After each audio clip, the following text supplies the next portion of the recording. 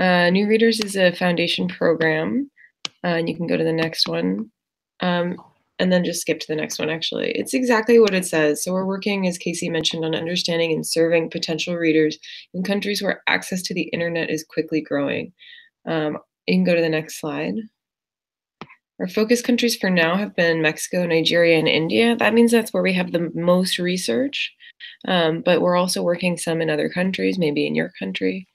You can go to the next slide, Sadeep.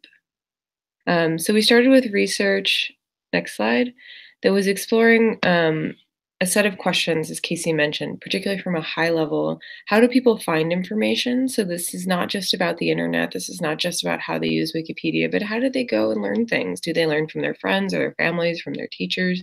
Do they do Google searches? And then we also wanted to understand how Wikipedia can help. Do people know about it? What do they know about it?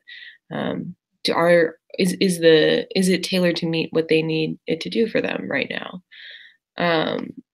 And you can go to the next slide. So to do this, we went to learn from experts, from people themselves who are out in their context, in their cities, in their states, in their countries. And you can go to the next slide. And this took 3 forms. So in every country that we worked in, we have met with community members there to make sure that we were asking interesting questions and that they could be included in kind of understanding and shaping how we viewed our research. We did phone surveys covering across the 3 countries a total of 11,000 respondents in, I think, 16 languages. And so these were touch tone surveys. We were able to see aggregate data across the country with that. And then we did design research. So actually going into countries and speaking to people, seeing how they use their phones, how they use other technology in their world. Next slide. And you can just skip to the next one after that. So we learned a lot, but what we're focusing on at this point is on 2 main areas for challenges that Wikipedia faces in the regions that we did research in.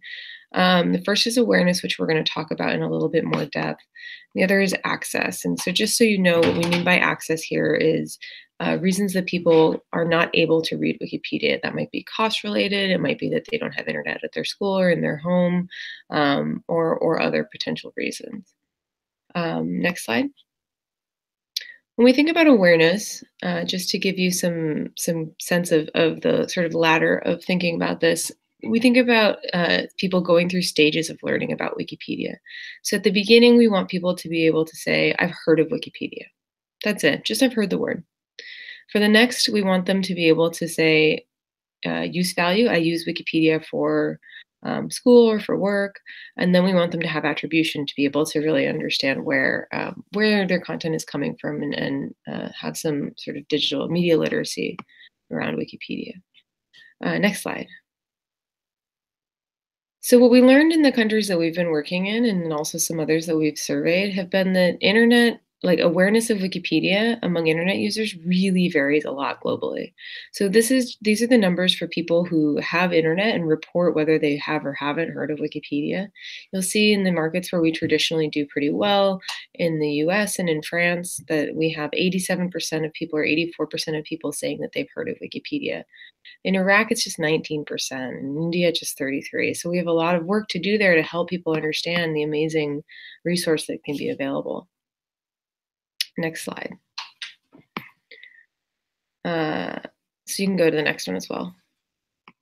So our main finding from the research here is just that as a brand, Wikipedia is not widely recognized or understood. So we heard stories out in the field. You can go to the next slide. That really betrayed that people have a lot of misconceptions. Those people who have heard of Wikipedia, so that 19% in Iraq or that I think 27% in Nigeria, even those people don't necessarily understand what Wikipedia is, right? They say you're searching in Wikipedia. We had somebody say that Wikipedia was a social network you could use to connect with people in the US. And we want people to understand what Wikipedia is so that hopefully they can use it and benefit from the amazing work that our volunteer community does, and hopefully someday become contributors and participants in our movement.